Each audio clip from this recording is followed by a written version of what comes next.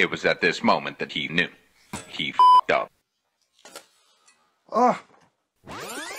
Does Fringe Sport's newest Multi-Grip Swiss bar take the title of best budget multi-grip bar, or is it just another dime store knockoff? The No Fake channel?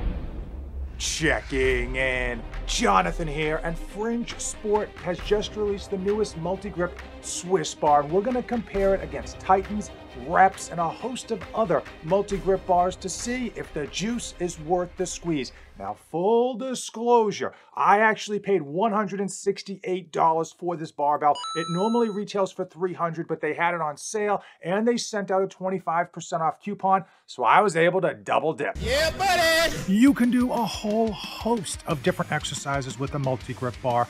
Bent over rows, seal rows, pendulé rows, Viking presses, but the reality is most of you are going to be getting a multi-grip bar in order to bench. The neutral grip positions of the multi-grip bar allow you to put your wrist and your shoulder in a much more natural, neutral position, taking a lot of the stress and strain off of both.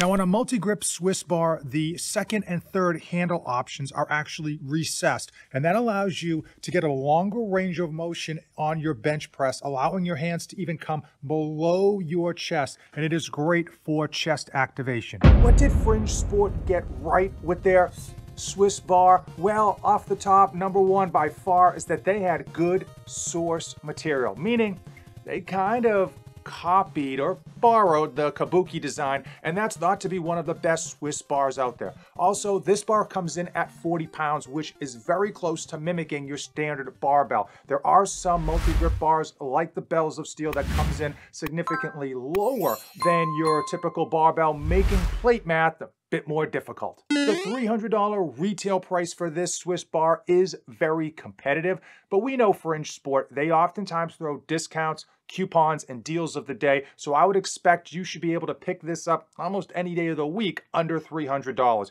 Now, I previously mentioned I paid $168 and I double dipped. I think that was a glitch in the matrix, because after I told a bunch of my friends and posted it on my Instagram story, they actually did away with that double dipping option, and frankly, I don't think you'll be able to see that $168 price tag anytime soon.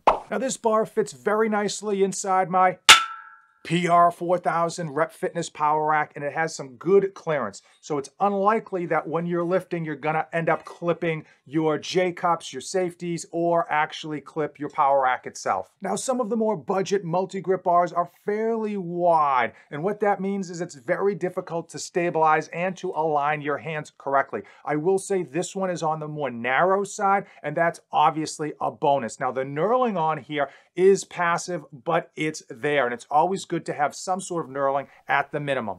Now, the biggest standout for me on this Fringe Sport multi-grip Swiss bar has to be the handles. They picked the perfect angle. Every one of these just feels good, and you can see there's more of an angle as you get closer to the middle and activate more of your triceps, and it becomes more of an actual neutral grip the wider you go, and it just feels good. Whichever handle I was using, every time it just felt like it was the right angle for that position. And it feels different. It feels fantastic.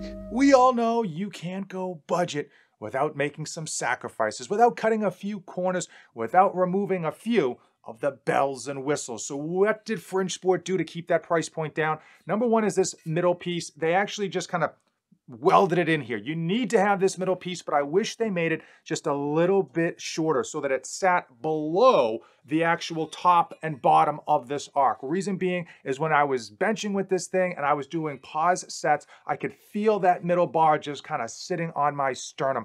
And frankly, it was distracting. And I don't lift that heavy. I imagine if you were going to go 250 or even 315, that would be a significant kind of when you hit your chest. I need to give all of you a massive thank you. You have been using my affiliate links, which are in the description of today's video. And now when you use those links, they clearly help support me, but they more importantly help me produce future content. Also, it's not just one-sided. When you use those links, let me know so that I can send you a small token of my appreciation. Another design feature that I absolutely hate is this ringlet at the top. Reason being, it's absolutely useless. I will tell you that they put this here with the idea that you will eventually remove the sleeves and connect this to a lat pull down or low row machine in order to make it multifunctional. But the reality is, it's never gonna happen. You're not that guy, pal. Trust me. You're not that guy. You're never gonna do it. You're not gonna take the time to unbolt the sleeves. And even if you did, this thing is so heavy, it's gonna be near impossible to connect it, clip it in to your lat pull down. Another issue you notice right away, unfortunately, with the Fringe Sport is the coating. Not quite sure which coating they use, but you can see that I haven't had this for long and you're already getting chipping along the bottom. I would imagine this is only gonna propagate. The longer that we have it, the more chipping you're gonna see. The final two budget issues have to do with the sleeves. And you're gonna notice these as soon as you assemble it, as well as soon as you use it. I will tell you the good things about the sleeves are that they are smooth, that they fit Olympic plates. Also, they will fit all of your standard collars. And the end caps look pretty decent as well. However, they are chrome plated and they're fairly cheap. You notice it as soon as you pick them up. Also, the ones that I got already have some weird staining on a few of the spots that is not something I could rub off. And since I haven't used it very much to begin with, I can't imagine it was anything that I did in terms of actually loading or unloading plates. The bolts. Now, this is me just being nitpicky. I will tell you straight off the top. They do their job. They hold the bar together very firmly, and this thing isn't going to go anywhere anytime soon. However, they're fully exposed, so you kind of see some threading over here on the bolts that's just not nearly as aesthetic as I would like. If they had spent maybe 50 cents or $1 more per bar, they probably could have gotten some cheapo sleeves that look shiny and would have given it a much more better aesthetic in the long run. The Bells of Steel Multi-Grip Swiss Bar has a similar arc configuration to Fringe Sports. Now this bar, it's been around for a while, retailing for $200. The two big setbacks on this bar is that the knurling is rather passive and the bar itself is light compared to a barbell, making it a little confusing when you're adding plates. Titan Fitness Multi-Grip Cambered Bar version 3. This one is a solid contender for the best budget multi-grip bar, frankly, because of the price point. It starts off at $229. But we know Titan Fitness, they never sell anything at retail, always having discounts. And frankly, if you wait long enough, they're just gonna email you a 10% off coupon code. I picked up the one that I have, $197 with free shipping. Now, Titan Fitness also had good source material because they copy theirs directly from Elite FTS's multi-grip cambered bar version. But to Titan's credit, they have made some significant upgrades. And I will say that the knurling is fairly aggressive, which is nice. I wish a lot of the other bars had a bit more aggressive knurling, but again, beggars can't be choosers. You can say what you want about Titan Fitness, but when it comes to this multi-grip cambered bar, they've done nothing but improve every time they've put out a new version. And this one has to be the best one yet. Reason being is that they tapered the sides to give you even more clearance and protection on your power rack, as well as the fact that the coating is fantastic. Now, I've had this bar over a year. I do use it regularly. No chips, no scratches, no signs of wear and tear or rust. Now, the Titan Fitness version is a tad wider than some of the competition we're talking about today. That does make for a bit more instability. Now, to combat this, they actually added a little marker dead center in the knurling so you know really where exactly to line up your hands, and there's a lot less guesswork.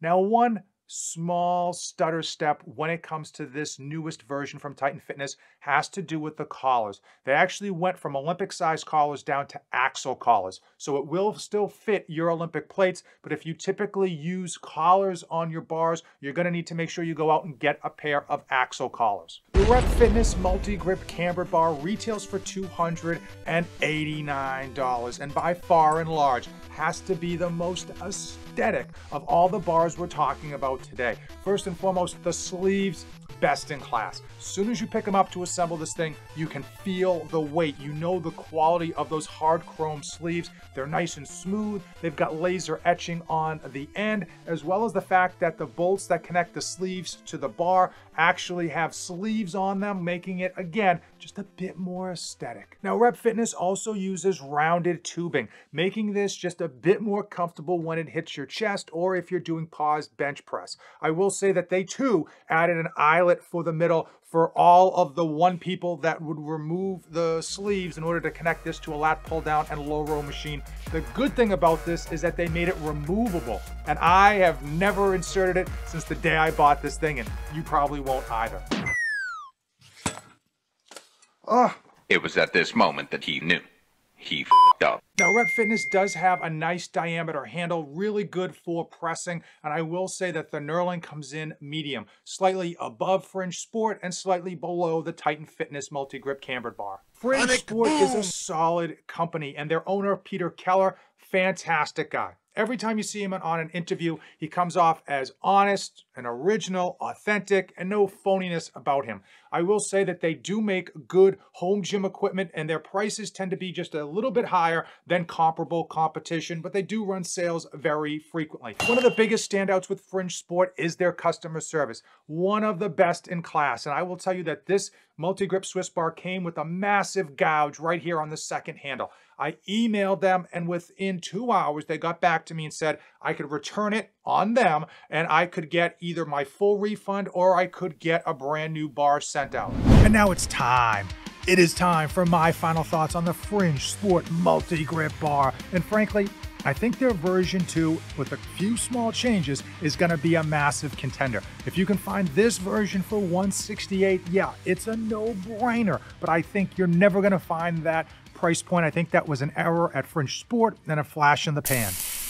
Now, if you are on a tight budget, it might ultimately come down to which multi-grip bar has the best sale at the time that you're picking it up. But based on retail, I have to kind of point you in the direction of Titan Fitness. They have ironed out a ton of the kinks from their first iteration, and frankly, it's the best bar for the price point.